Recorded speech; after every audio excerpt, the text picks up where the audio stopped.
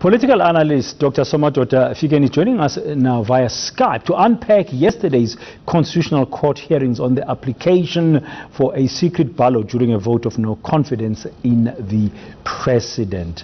Well, Dr. Fikeni, good morning. I just want to start off by asking you overall, in your view, let's just start there. How do you think the opposition parties made their case yesterday in the court? Do you think they made points which would convince a Constitutional Court to grant their application?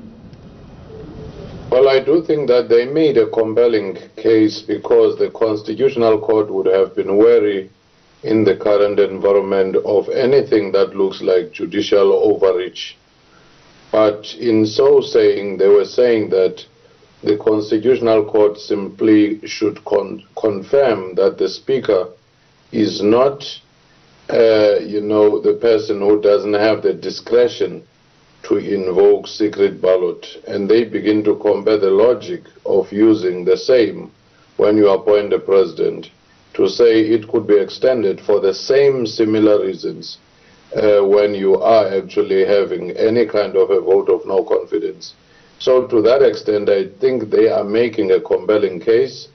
And that compelling case could even make the Constitutional Court think of the intent of using secret ballot when you appoint a president, because the same logic would apply when you have a vote of no confidence. Very interestingly, of course, that matter of judicial overreach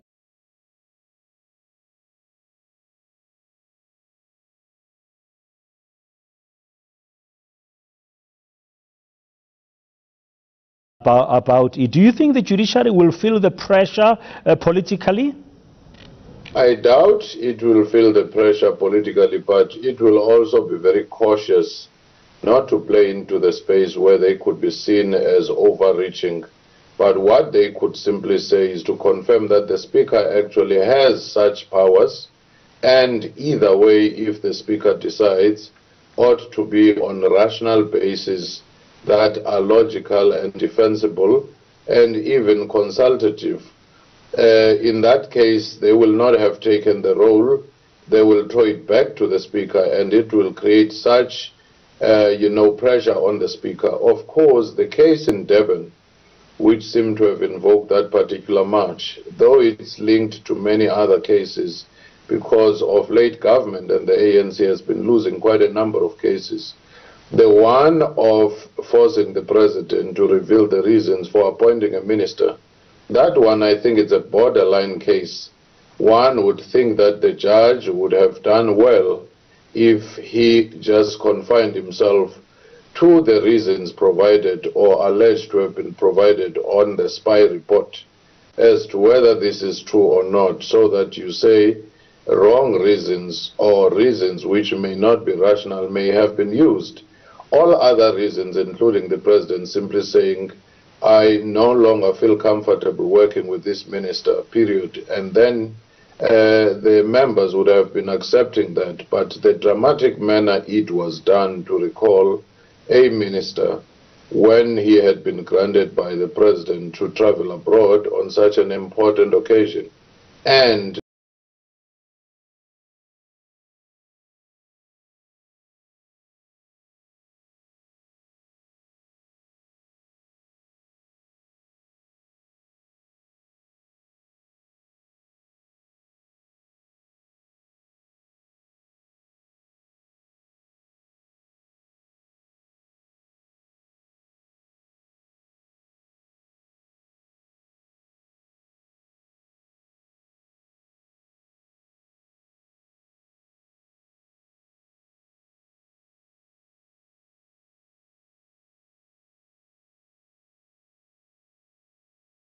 with a lawyer, making what we think it was like a startling yet coded revelation that members of the judiciary are facing unspecified threats. I mean, it was like a throwaway comment in yesterday's court hearing where he suggested that judges could be facing dangers more serious than the risk of losing their jobs for taking unpopular decisions. I just want us to pause, and I'm hoping you can hear that exchange, and I'm just going to ask our colleagues in the gallery just to play it for us for a second. Let's just take a listen. Judges take the position to serve the public, to serve justice, and take an oath. But we accept that they're human beings, and in order for them to give unpopular decisions, they need security. And that is why the Constitution guarantees judicial independence by providing security of tenure, so that sitting as justices, you are enabled to make decisions that you would otherwise not make had you not enjoyed their protection. And I say so with great respect. Well, no. That presupposes that the only danger out there is being removed from your position. No, not so. There are more serious dangers, believe you me.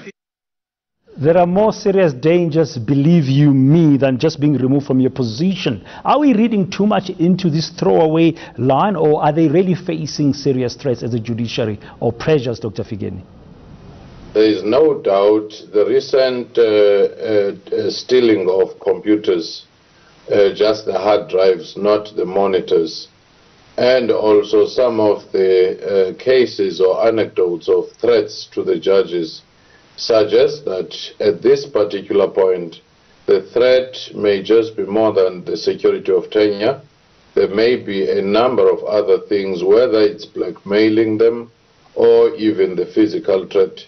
That's why this throwaway comment should not be taken lightly, because it is revealing what is in the minds of the judges. Even though they try to say they will be independent, I think the political pressure is increasing at this moment. And you may also be looking at how the ruling party has been interfacing with the judiciary, at times calling it counter-revolutionary, or at times simply saying that they are not transformed. And that in itself has added the political pressure. Okay, now let's come back to the motion itself.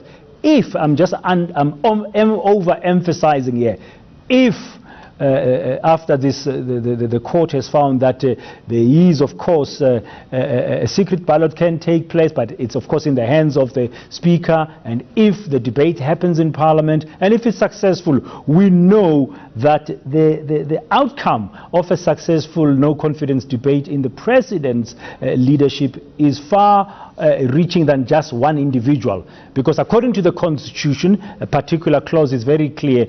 If the President is removed through a vote of no confidence, his cabinet and the deputies must go. We're talking about plus minus 70 people, because you got about 35 cabinet ministers and about 37 deputy ministers, and they will be happy. The implications are far-reaching than just one individual that we could be faced with, Dr. Figeni. Certainly, in fact, that would not be the case if the ruling party was not as divided, because they would simply move on to the next person and say reconstitute the cabinet.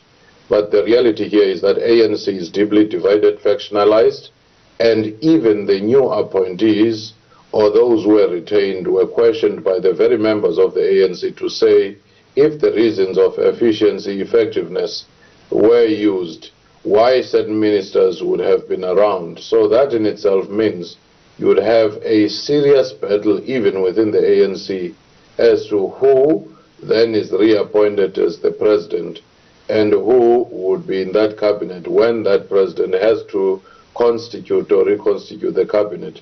That is where the threat comes. It could even go along factional lines, which means purging may also take place. It's a possibility. Thank you very much for your insights. As always, political analyst Dr. Figeni.